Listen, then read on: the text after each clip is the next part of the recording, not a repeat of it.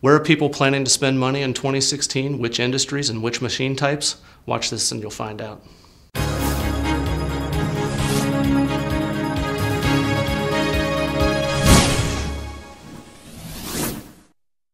Hello everyone, and welcome to the MFG Advocate on IMTS TV.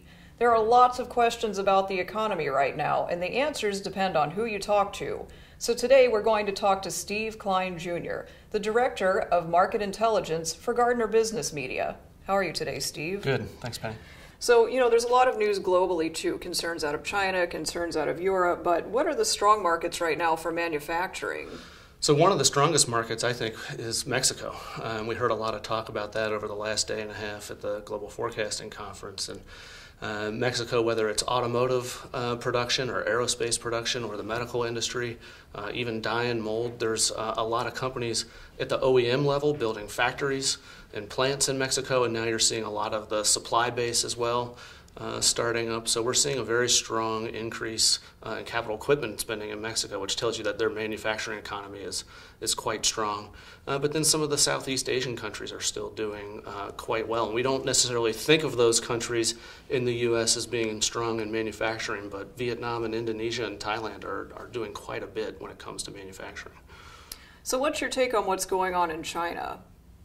China, I think, is really suffering from just an extreme bubble in all things construction and investment, really. I mean, you look at the level of steel and concrete and the amount of railroads they've built, whole cities that have been built that people aren't living in.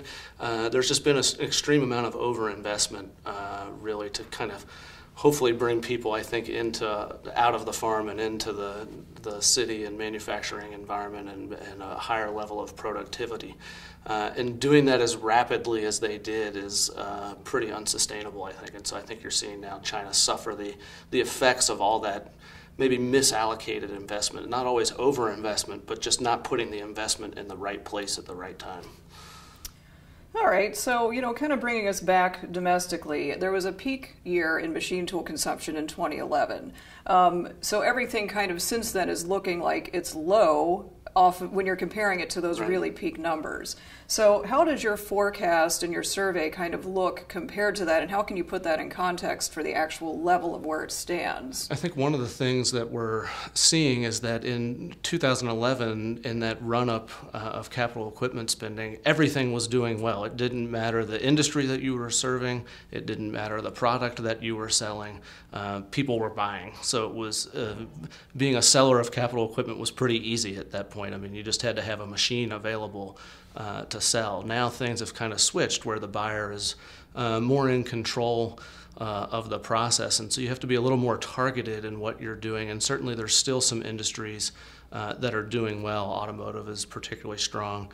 Aerospace is good, and particularly the aircraft engine part of the market is very strong. That's where the new developments are happening in aerospace. And then we still see some strength in the pumps and valves and plumbing products, not necessarily directly related to the oil and gas market, but somewhat related to that. So that's a particular area of strength, and even primary metals, so machining bases of equipment or things coming from a foundry are particularly strong too. So it's a more pocketed type of market, and you got to be more targeted in what you're doing. But it's not time to panic. No, it's definitely not time to panic yet. Well, that's good to hear. Okay, so there's a lot of headwinds also due to some lower oil prices and a stronger dollar, and probably to the average consumer, those sound like good things. That means cheaper gas, and that means your money can supposedly buy more, but in business that's not necessarily all that great. What do you think is going to happen with those challenges? Well, one of the things I think we have to keep in mind with oil and the dollar, and we can see that particularly over the last year, is that they can change direction very quickly. Both of those metrics were moving in a direction that was positive for capital equipment for a year or two prior to last fall. So we would have expected this year to be a very strong capital equipment market based on that. And then we saw record rates of change in those two measures in just 1 year time period to where they had a dramatic impact on the business.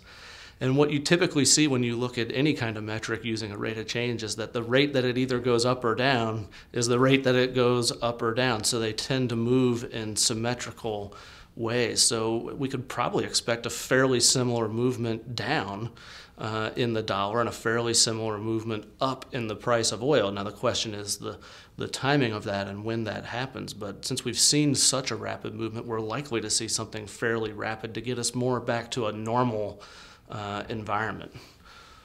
So your forecast specifically looks at machine tool consumption, which is kind of an interesting indicator of economic activity, and maybe one that not necessarily a lot of people are familiar with. So what does that actually say about the broader economy? Yeah, it definitely is one that people don't pay a lot of attention to because it's relatively small in the grand scheme of things to the American economy. We're looking at a $6 billion to $7 billion industry, and there's so many companies that are larger than that, even just in the manufacturing space. But companies tend to invest when they see a prospect for return in a 3 to 5 year period that they're looking to make their products for.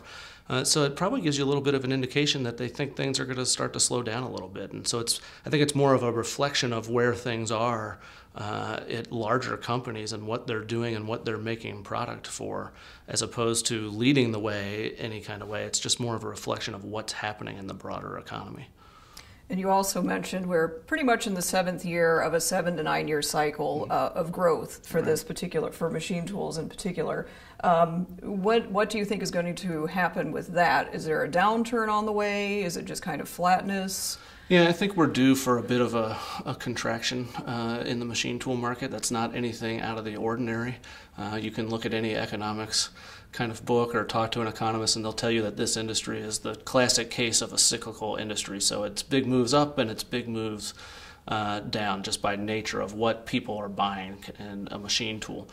So I think we're due for a little bit of a contraction. I'm not seeing anything where it's going to be drastic like it was in 2001 or 2009, but pretty much a normal kind of pause, taking a breath in the industry, which unfortunately in this industry means 20 or 25%, but that's a normal kind of contraction, and then it looks like we'll start resuming growth after a kind of a year or two lull here in the industry.